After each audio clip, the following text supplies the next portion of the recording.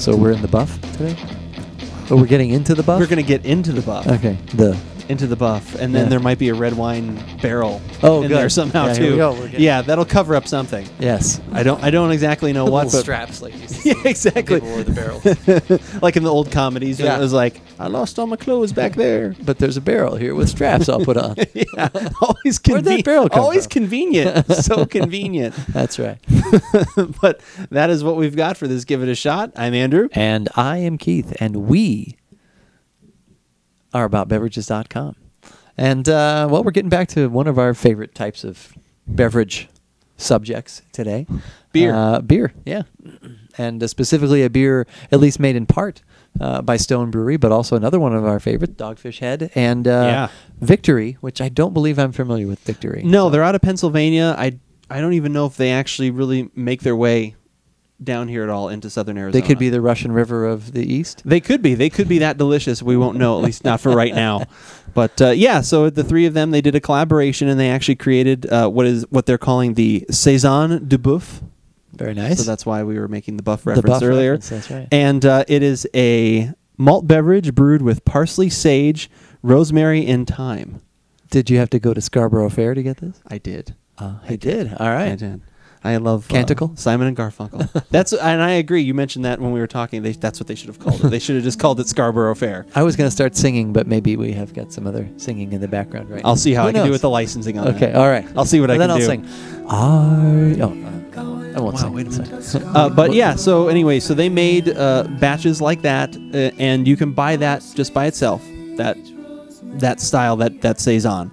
But then what they also did was Stone, they actually took some of their portion that they had brewed, and they aged it in red wine barrels. So that's actually what we have today. And the other breweries did something as well with it? This was what was kind of interesting, and obviously we haven't gotten to try these other ones, but I was watching it was a group get together on Google Plus between Dogfish and the guy actually from Victory couldn't make it. He was having trouble with his computer.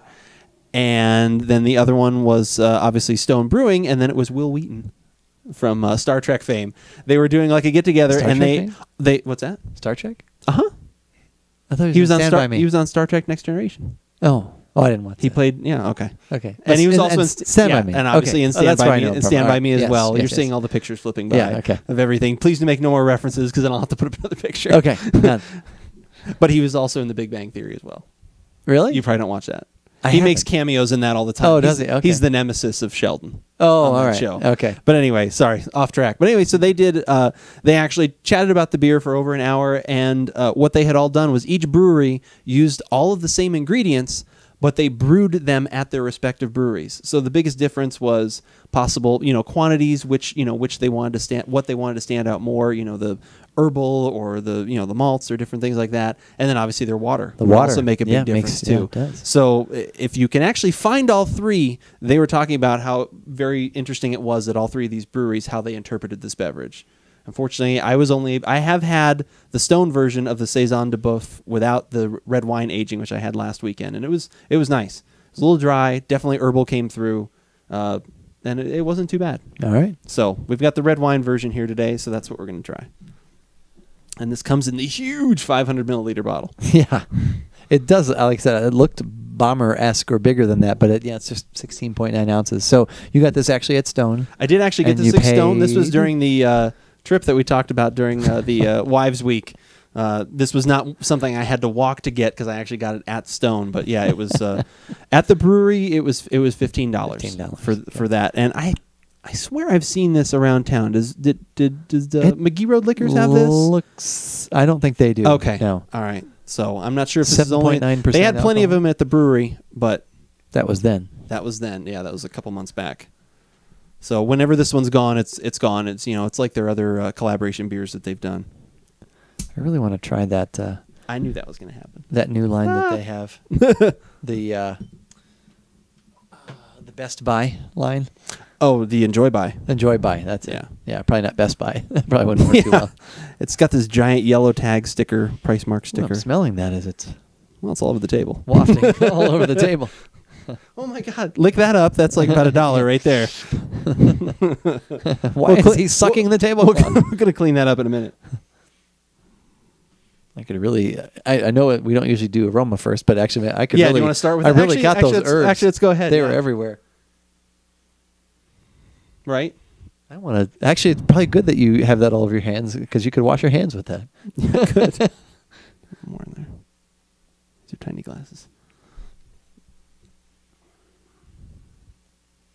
This is definitely a little darker. I don't mean to refer back to something that we haven't shown. A little bit darker. You can definitely tell there's a reddish tinge. There's another tinge. Oh, here. than the one you right, had? Then the one, Okay. then the actual Saison. Like I said, it was a little bit more golden. Well, it's got that. Well, it does have a golden red-ish, but it's also orangey.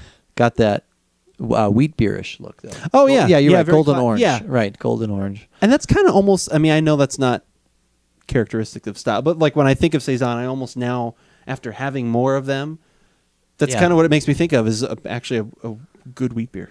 Yeah, to some extent. Amazingly fragrant. Right, little pine, actually kind of in there, or minty almost, and then the thyme and some of the other herbs. I don't get a lot of rosemary. No, I don't get rosemary. I get, and maybe it's the pine, but there's almost a fruit note that or some sort of. Is there a wine quality in there? No, it's not fruit. It's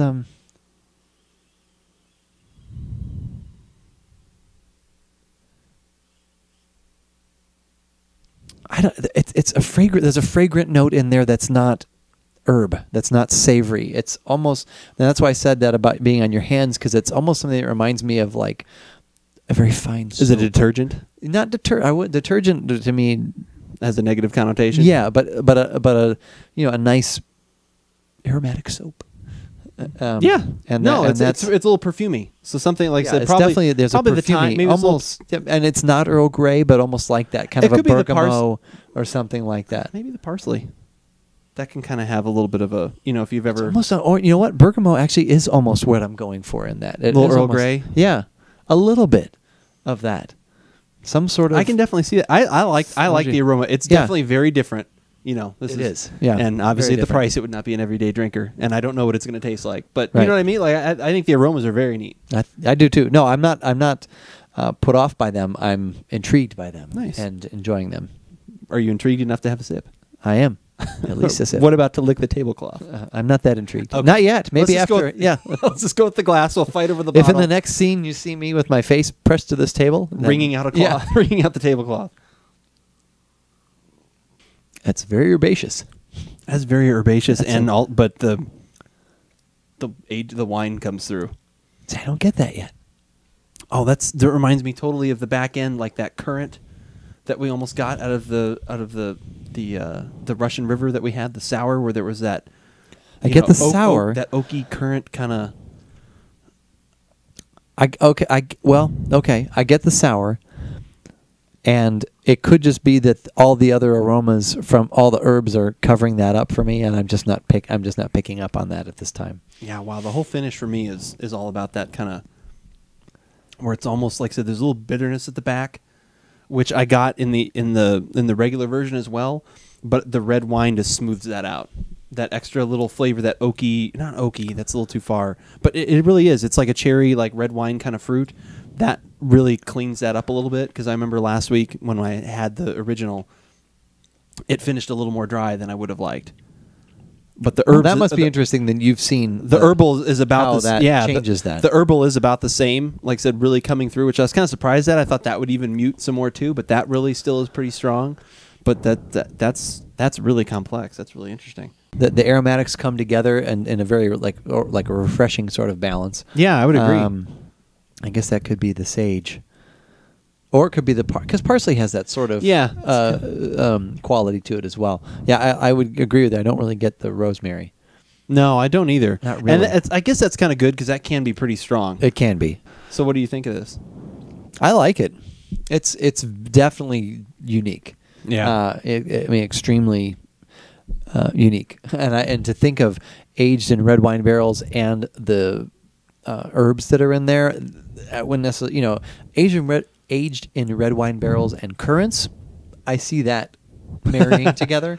And this and I did wouldn't they ever? necessarily. Yeah, and did How they good ever? was that? Oh yeah, that was Consecration. That was the name I was trying to think delicious. of. A little bit ago. Yeah, but like this, I don't necessarily see that being a combination, but if that is that soury note that smooths things out at the end, what you're picking up on, I'm just not able to define it. That is a nice foundation for everything else. Yeah, I think so. Like I said, because the original, like I said, it had a little bit more of a dry kind of bitter finish, and I think this kind of adds a little bit. It's still a little bit dry at the front of my palate. Oh, I definitely tip have my that. tongue. Don't yeah. you? Getting, okay. Oh, absolutely. That's why I'm having trouble talking. Yeah, no, absolutely, I get that. That's another one of those ones where it's like, I always worry. It's funny. This is kind of a weird off topic, but I always like when these seasonals come around, especially from Stone, because those are some of the easiest ones for us to find usually here in Arizona, or Dogfish. They're pretty good about it too. But any of these kind of seasonals, it's almost like you want to get one, get home, drink it really fast, Right. find out if you like it, to find out if you need to buy like 5 more. Right. And most of the time, like there's been a couple now that I've gotten like some extra ones of where I was like, I probably didn't need to buy these couple extra. Right. Ones, you know what I mean? Right. And this is one that I am glad to have tried. I'm glad that we shared today, but I don't need to have another one of these. Yeah. You know but what I mean? Would you though, if you saw it? You know what? For $15, I probably wouldn't. Yeah. Just because and not that it's not worth the initial $15. Like if this intrigues you at all, Yeah. and you don't mind spending that kind of money on beer, if you're into some of the things that we like to try, the sours and different things, and that's not a big deal to you, I think it's definitely worth trying. And especially to try if you can find the little, because the other ones are just in the 12-ounce bottle, and it's $3.50 or whatever for the regular saison the saison debuff that they did, but they didn't age. I definitely think that's worth trying. And if like that intrigues you, then I think it's worth getting one of these. But no, I probably wouldn't get another one. I'd rather spend that on the next whatever the next iteration anniversary from Sour beer. from Firestone Walker or something like that, like those ones that they keep coming out with every year, where it's like 15 different beers aged and then blended together. Those are Did you see he had those that are at quite McGee? fantastic. Yeah, but they had the one. Sucker- They had the one that I liked more, but you guys. Well, he had the other one too, the one we just had. Yes, that still wasn't my favorite, though. Oh, okay. Not for that, Yeah, like the not very for first- $16 yeah, or whatever. right, Like again, right. that was another one. I was like, glad to have had it. If I could have the very first one we had, Yeah, that was I'd really pay good. 15 or Yeah, $20 yeah. for that and have that sit around. But that one that was you got that and brought that over, didn't you? Yes, that was a couple years That's ago. still that's been the best. That's Yeah. been the best one. I like this last one though. That one was good too. Yeah. Mick will, and if you ever do get something at McGee Road that you like, you could call him right back up and say, hey, can you put a few Oh, of those really? aside? Yeah. Oh, I Oh, didn't yeah. know He that. would. Oh, He would that's do nice. that. Oh, yeah. He would. He's told me he would do that. Oh. So I'm sure he would do that. Yes. Oh, that's very cool. But anyway, yeah, like I said, that's always like an interesting thing. Like I said, this is one where I'm like, I'm glad I tried it, Yeah.